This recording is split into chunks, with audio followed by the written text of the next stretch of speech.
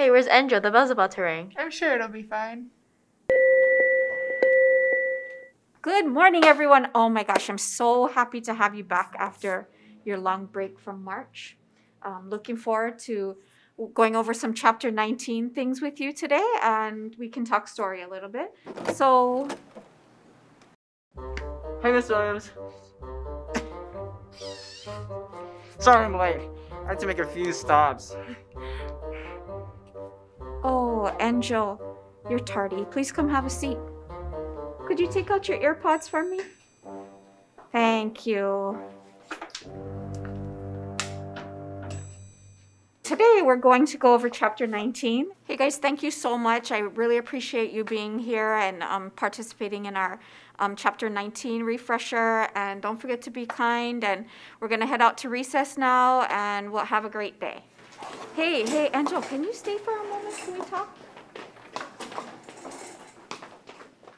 Hey, Angel, thanks for staying. It's really difficult. I only get to see you guys like once or twice a week, and it's really important to me that you learn responsibility. So what if everyone came late? What would you do? How would we be able to have class? No, I guess there wouldn't be enough time. Yeah, before we had to send our students to the office to get a tardy pass, but now our time is so valuable. We'll be holding you and all of your fellow students accountable for your attendance.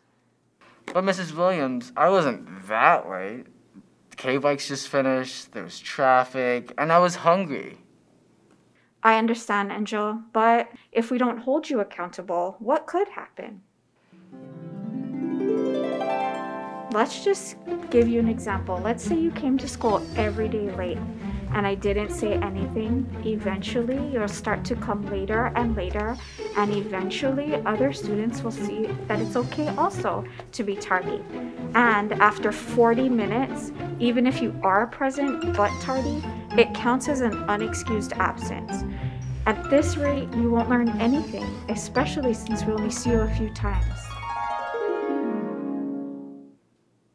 Being on time and managing your attendance now will better prepare you for life after high school.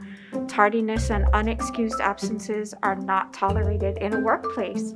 And in college, it shows that you really don't value your investment in your education and that others are paying for it. So it's kind of difficult. So you need to show your responsibility.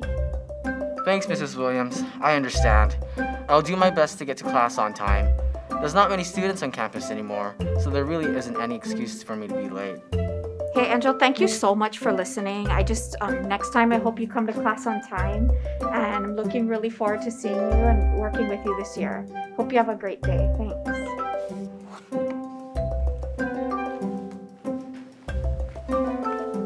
Hey, Angel, Starbucks for me next time?